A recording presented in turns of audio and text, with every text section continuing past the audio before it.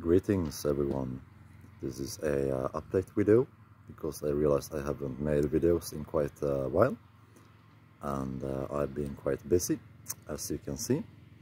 I made this geodesic dome greenhouse with bamboo, which is quite special. So just wanted to show this real quick, and there's not really a finished door here, but this is quite nice inside. Already some plants here. I'm not the only one who built this or who's using it, but yeah, it works quite well. Now it's a bit cold, 20 degrees Celsius. It's because the door is open, wide open. So obviously if you close it, it gets really hot. It was like 40 degrees here earlier. So yeah, this is part of something called Project Lagom in Sweden. We basically want to make this food grid. We want to make it possible for everyone to grow their own food and to actually have shelter as well. Because if you're a bit more aware and awakened, you will realize there are some sketchy things going on in the world. Well, there's always those kind of things going on in the world, but we're talking about the fact that there's gonna be food shortages in many places quite soon. And yeah, we have like I think like Bill Gates buying up land and food processing plants and kind of destroying them and stuff. It's just really fucking weird stuff. But we actually want to provide a solution. So right now we're just working in Sweden, but you know, I want to work internationally with this as well, because I think this is really super important. And actually this kind of structure is, well, there are many aspects to this, right? So first of all, like just the function as a greenhouse. You know, it's quite effective. This is quite big. This is like 25 square meters or something, right? And it has a lot of verticality to it, right? It's very vertical. So you can just hang stuff from the roof. You could use hydroponics and other smart things to use that space. You could also use a what do you call it? A you know, hängmatta. A you know, when you sleep in this thing you hang above the ground. I just can't find a word right now. Anyway, so the thing is, we could actually produce this for, you know, not even $400. Like, you know, it's a give and take. And like, if you want to live in a place like this, you obviously want to insulate it further. You have to spend some more money. But like, as a greenhouse, you can build this for $500 or even less, right? And it's amazing. Like, this could literally feed one person, right? And like, I think most people can afford $500. Like, that's not so much. And if you live in a bit warmer climate, you could actually live in this. Quite spacious. You could install a small place for a campfire and a small chimney in the middle, right? Like, we are kind of like, we are using both modern design with the geodesic and greenhouse design, but we are also inspired by like teepees, you know, and Mongolian tents, because those are quite ideal in many ways. And it's like about creating a space, right? Which is like, this has a different quality than modern houses, right? The problem with modern houses is that they are boxes. Like, it's literally this box, you know, and we want to think outside of the box. We want to go outside of the box, you know. And if you want some more in detail explanation, you can watch my video about the black cube of Saturn, which is some wild shit. But the point is that this is not a box, right? This is higher dimensional. This is geodesic. You can look up the definition of geodesic, by the way. Quite interesting definition. And you know, this is built from a sphere, but we have actually made the floor a pentagon, so it has 5 sides instead of 4, so that's already an improvement. But just the whole space is so much clearer, you know, and it's this amazing energy flow, because, you know, in a box house, in a square, there's really no flow because of the corners, right? But when you have something round, things can just flow naturally. And that would be like energy and air as well. And you know, Feng Shui is this Chinese principle of how you should build houses and how you should, what you should put in the houses and how. And it's like really, really important because it will literally affect your life, depending on how you live, in what kind of building, right? So yeah, like this has multiple functions. It will be shelter, it will be greenhouse, and you could like gain passive solar heat from this, right? And you could actually, for example, concentrate that heat with a parabola. You could concentrate it with mylar, which is this sort of aluminum foil looking thing, and you could actually use it to reflect sunlight, and then you could save that heat through like water tanks or through air that you ventilate, or you will actually concentrate the solar energy in like a small beam, and then you can really get heat going. And there's actually people who do this with Stirling engines, right? So you concentrate solar energy to heat up a Stirling engine, and it will generate a lot of energy, right? And I actually live quite close to, I think it's like Europe's biggest Stirling engine place, almost here in Sweden, at least in Sweden or Northern Europe. So I'm gonna go there and film a bit and speak to them. But yeah, like there are all kinds of amazing solutions you can use this kind of building for. And you know, it's a bit more rough if you live far north, but you know, I'm in Sweden, quite far north. It's like Alaska almost. And you know, if you're just a bit smart, you insulate, you use the right technology in the right way, you can actually make it work. You can find this video on YouTube. There's this family who live by the polar circle in Norway, and they have just made this big dome around their house, and I think they literally just get free heating all year around. They can grow, you know, fruit inside there in the winter. It's just crazy. So like this will literally change the world, you know, when people start using this technology. So yeah, it has these really great practical purposes. Then of course, if you know who I am and how I think, then you know I don't really work at the just practical plane. You know, for me there needs to be some real deeper significant meaning with the things that I do. So if I build something, it has to be very specific. And you know, the geodesic structure is configured by platonic solids, which is quite significant. Again, if you don't know about why that's significant, you can watch some of my other videos.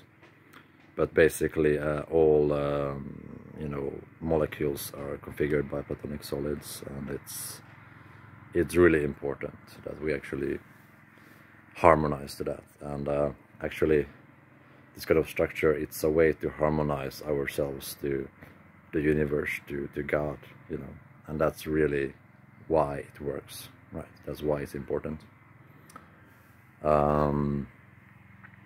And there are just so many facets of this that's important, but this specific design, it's the kind of classic geodesic design that's taken from the octahedron, which is the air element solid.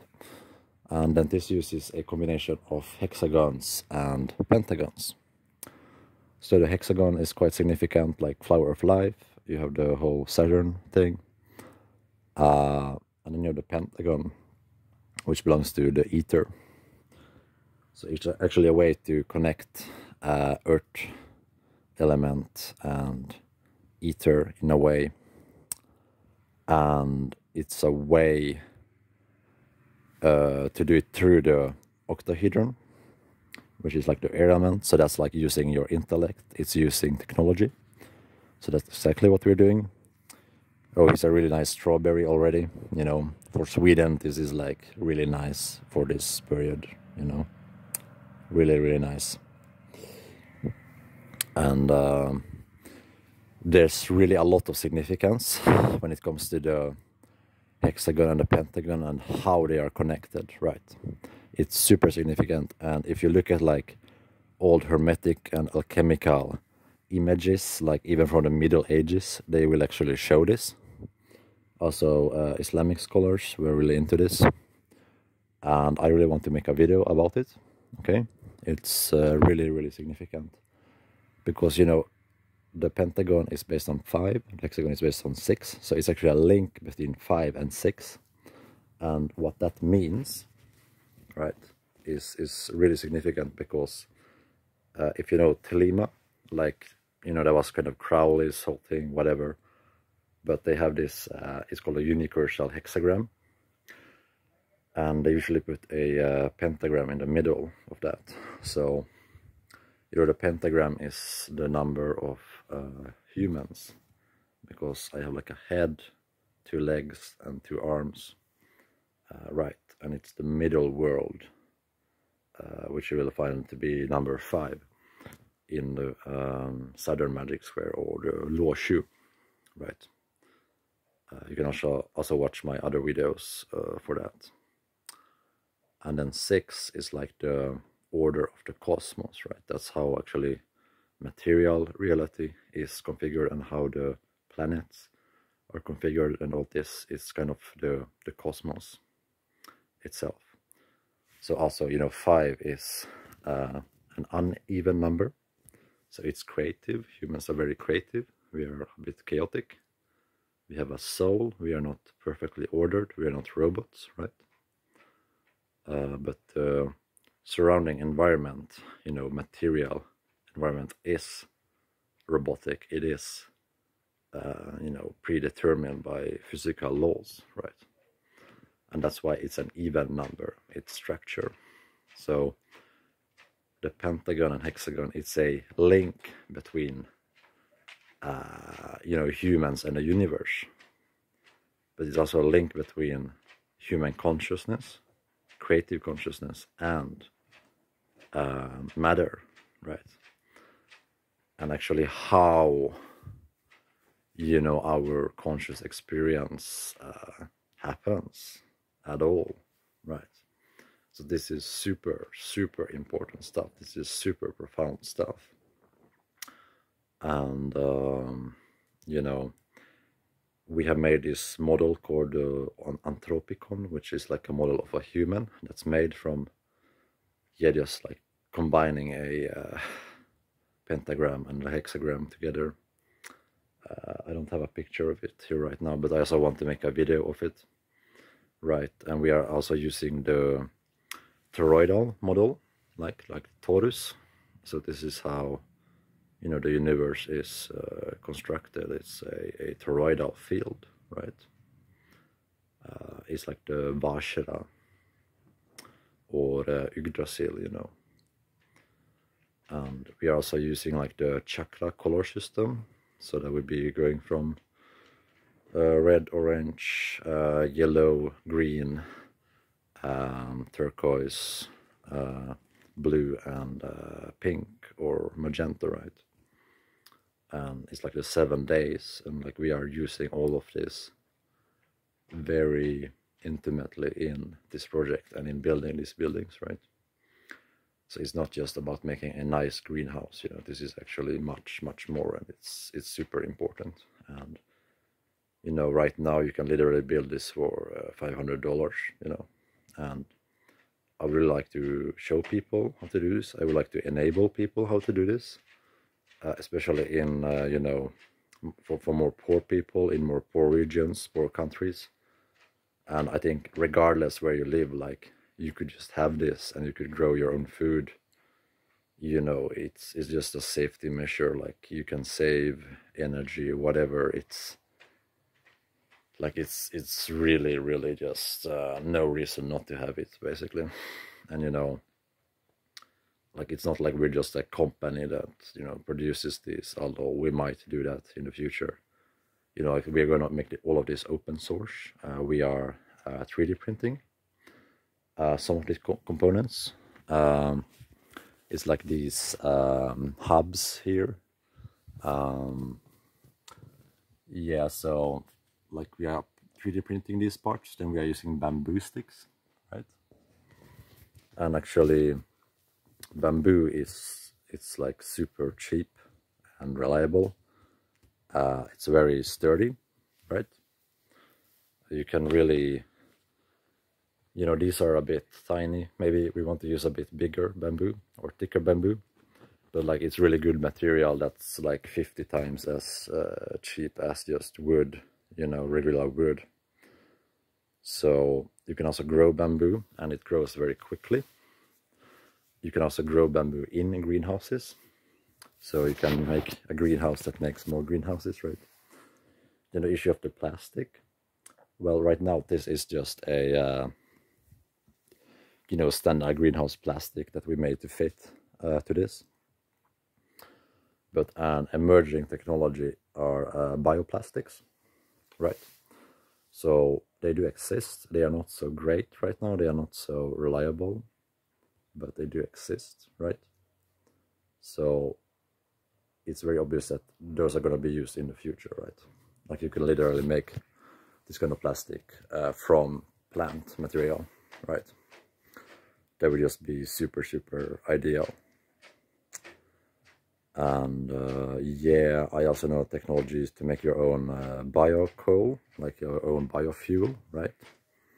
And you can combine that to heat, you know, these kind of structures, your house. You can use that for fertilizer, you can use that for energy, right? You can use that to make your own coal filter. You can filter your own water with that. And you know, there's all kinds of things that we are doing, and I really want to share it with people. So I really hope I can do that. And if anyone is interested, you know, just hit me up with a message or something.